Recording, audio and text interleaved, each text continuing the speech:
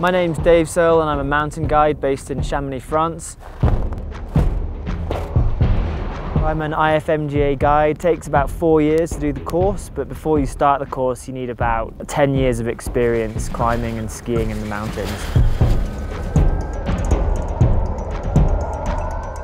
I think adventure really helps us to grow as humans. I definitely use it as a tool to help me kind of develop in life.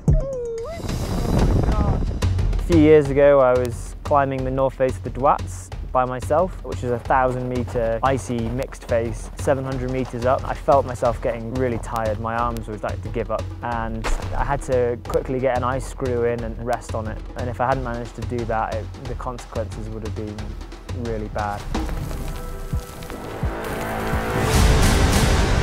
Good kit and good preparation is really important. If you have the wrong stuff or it's not working, it can definitely be a matter of life or death.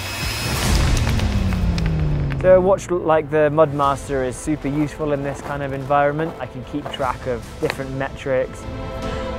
Your compass, barometer, altimeter, temperature is going to give you a good track of what's going on in the environment.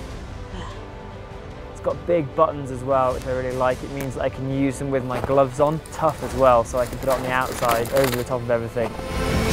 Having that kind of tool is very, very useful.